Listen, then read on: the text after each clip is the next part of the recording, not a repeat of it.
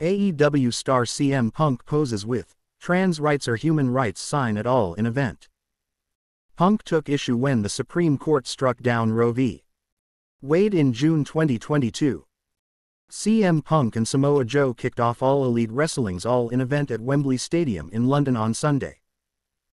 The two did battle for the Real World Championship.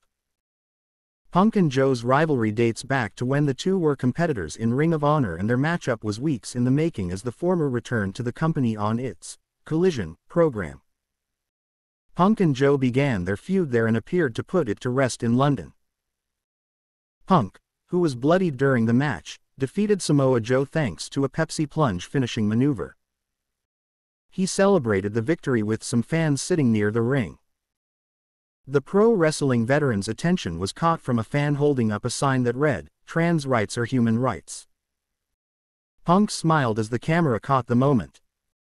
The Chicago native then walked to the back with the Real World Championship in tow. Punk is not one to stray from political messaging. In May 2022, Punk slammed those messaging him on Instagram over his apparent support for abortion rights following the leaked Supreme Court decision draft that would overrule Roe v. Wade.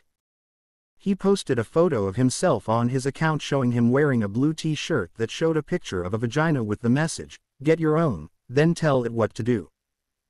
His message came after the Supreme Court struck down Roe v. Wade.